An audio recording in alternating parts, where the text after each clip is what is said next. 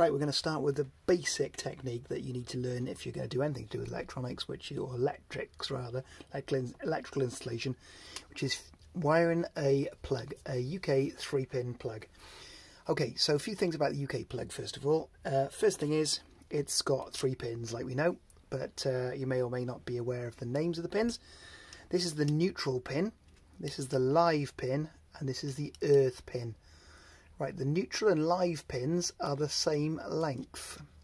The earth pin is slightly longer. There's a reason for that. The neutral and live pins have got insulation halfway down the legs.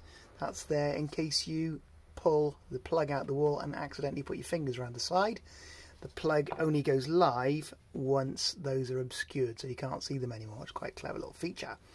Right, why is the earth pin longer than the others? Well, when you plug it into a 13 amp socket in the wall, the earth pin is the first to enter the socket, making the appliance safe, so connecting the electrical component to ground, to earth, and also it acts as a mechanical lock that unlocks the other 2 pins.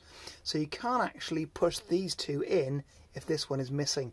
So some devices that aren't earthed, and this is made of plastic, if you snap that off accidentally by dropping it, you might as well throw it in the bin, because you're not going to be able to put it in the wall with just these 2 protruding.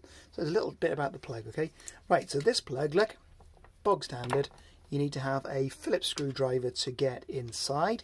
So undo that with a Phillips screwdriver. And once it's open, you will see the internals. Right, so there's a few more things we need to see inside now. So bring that up closer. So here's your neutral pin, here's your earth pin, and your live pin is next to it at the top there. Now the live pin doesn't go straight to the pin here, sorry, the connection doesn't go straight to the pin. It has to travel through this cylindrical object. This cylindrical object is the fuse.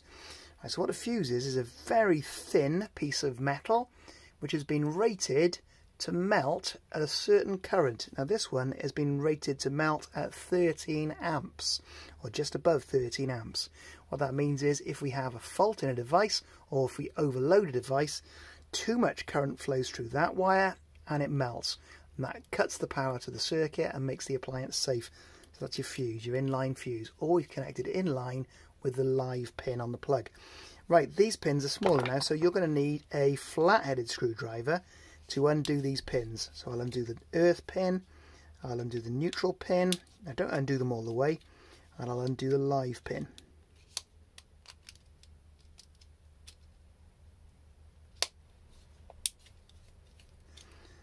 Right, so now if you look underneath these pins, there's a slight hole where the wire can be placed. That's how I'm going to clamp them in place, by tightening those wires up again afterwards. Right, 2 more little screws that we need to deal with, the ones on the back here that form the cable grip. Now, cable grip is a really important feature of a plug. What it's going to do is it's going to stop any damage caused by a cable being yanked. You might forget and drag something might get dropped and pull on the cable. If that happens, what's going to occur is the wires are going to be pulled out from the inside of the plug, causing danger. Right, so let's see how we go about wiring this plug up properly. Now, I'm going to put in some heavy-duty mains flex. Here it is, look. These are multi-core wires. You can see the colours there. I've got a blue wire, a brown wire, and a yellow and green wire. Okay, so inside those is multi-stranded copper, and these are going to be fitted into my plug in the correct order. So I'll try and explain what the correct order is now. But before we do that, let's just do a little bit of clever stuff, right? Earth wire, we want to have it, if that worst thing happens and that gets pulled out of the plug, we want the earth wire to be the last one to be leaving the plug. So I'm going to leave the earth wire longest, right? Next one I'd want to leave the plug would be the neutral wire, which is the blue one. So I'm going to make the blue one slightly shorter, and then I'm going to make the brown one slightly shorter again. So I've made those 3 wires 3 different lengths. I've got a long one, medium one, and a short one. Right, now next thing, stripping the wires. So if you're lucky enough to have a set of these wire strippers on you or in your house, then you can use these to strip the insulation off the plug, off the wires. Now that does a really neat, easy job, right? If you haven't got that and you're stuck using something else, you might have a set of these knocking around, which is wire strippers and crimpers. They're pretty good. Or you might be forced to be using a set of cutters. Now, I think cutters are a little bit tricky, to be honest. You know, you have to kind of work your way around and then pull at that insulation to try and get it off. Some people use a knife to go around it, but you suddenly realise that with the proper device, that job is much simpler if you don't get that stuck inside it. So that comes straight off there, look. And then the same with the live connection. So there's all my bare wires, and now what I can do is I can start thinking about putting these into the plug. Right, I'm gonna twist my wires around clockwise, so my multi-strand wire becomes almost like a single strand on all 3 wires. I'm going to put those underneath the cable grip. So here's my cable grip. My wires are going to go underneath the cable grip, like so. Pull them all the way in until the white is under the cable grip. Now if you want to, you can tighten up your cable grip so that it's clamped in place.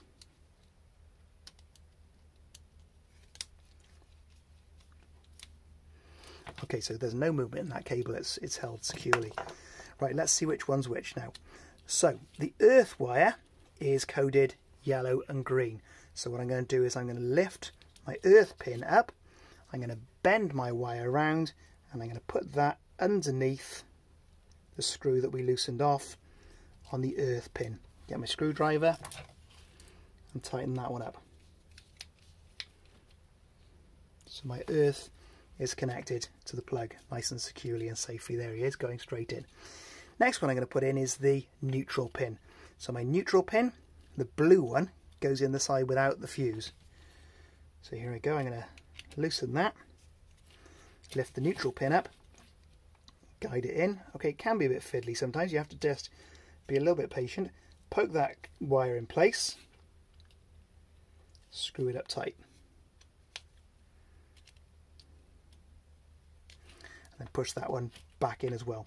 So I've got my earth cable going in and I got my neutral cable going in. Last one I'm going to put in is my live cable. So the brown one, the live, is going to go to the same pin which has got the fuse. So I'm going to pop that underneath that one, tighten that up.